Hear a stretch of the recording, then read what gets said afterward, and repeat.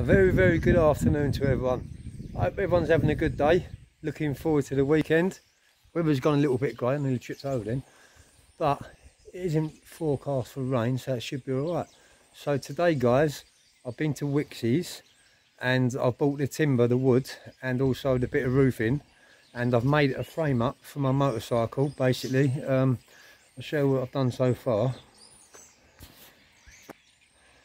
So I've bought all the wood, laid the first sheet over, got one more sheet to put on there, and that'll be the lean-to for my motorcycle.